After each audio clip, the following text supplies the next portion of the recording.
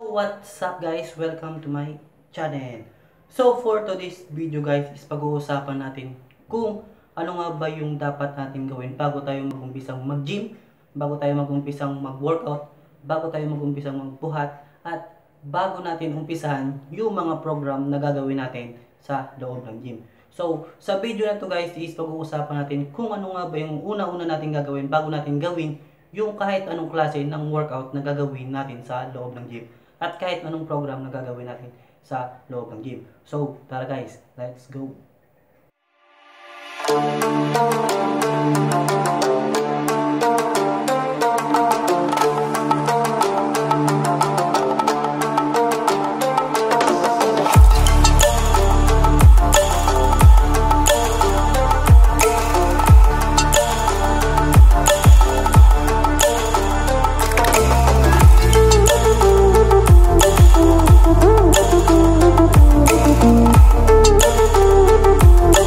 So yun nga guys, gaya ng sabi ko kanina is aalamin natin kung ano nga ba yung una natin gagawin bago natin umpisahan yung workout na gagawin natin sa loob ng gym at kahit anong program na gagawin natin sa loob ng gym.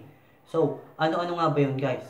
So unang-una natin gagawin guys bago natin gawin yung mga workout at program na gagawin natin sa loob ng gym. So unang-una natin gagawin guys at wag natin kakalimutan is yung warm up. So bakit warm up guys?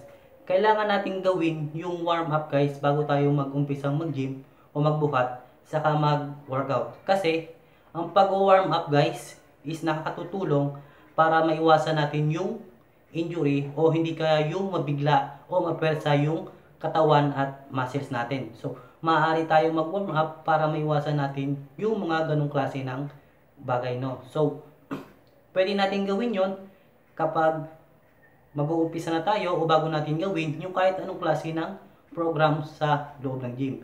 So, tsaka guys, ang pag-warm up is nakatutulong din siya, no, o nakakapag-condition muna siya sa katawan natin o sa muscles natin bago natin gawin yung mga program o workout na gagawin natin sa loob ng gym.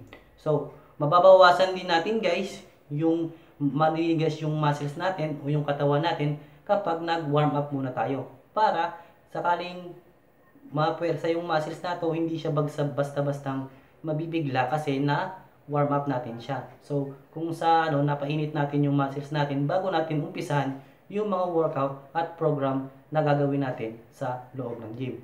So, tsaka guys, ang pag-warm up din is nakatutulong para yung dugo natin sa katawan natin o sa muscles natin o sa buong katawan natin is dumaloy ng maayos. So, bago natin gawin o umpisahan yung kahit anong klase ng workout at program sa loob ng gym. So, yung pangalawa guys na pwede natin gawin bago natin umpisahan yung mga workout is yung stretching. Pwede natin gawin yung guys bago tayo mag-umpisa mag-workout or pagkatapos natin mag-workout para maiwasan din natin yung injury or yung mapersa o mabigla yung mga muscles at katawan natin. So, ang stretching din guys is isang halimbawa para hatakin o banatin yung muscles natin para maiwasan natin yung injury. So pwede natin yung gawin para hindi rin mabigla yung muscles natin o yung katawan natin. At ang stretching guys is yun nga gaya na sabi ko kayo, is pwede natin siyang gawin bago tayo mag-workout or pagkatapos natin mag-workout. So yung simpleng pag-warm up at simpleng pag-stretching guys is nakatulong siya dahil ito yung mga paraan para paiwasan yung mga bagay na hindi makabubuti sa katawan natin. Saka guys, lagi nyo ring tatandaan, no, na ang pag-stretching at pag-warm up ay nakatutulong din para maiwasan natin yung sobrang tension sa katawan natin. So, yun lang guys, no.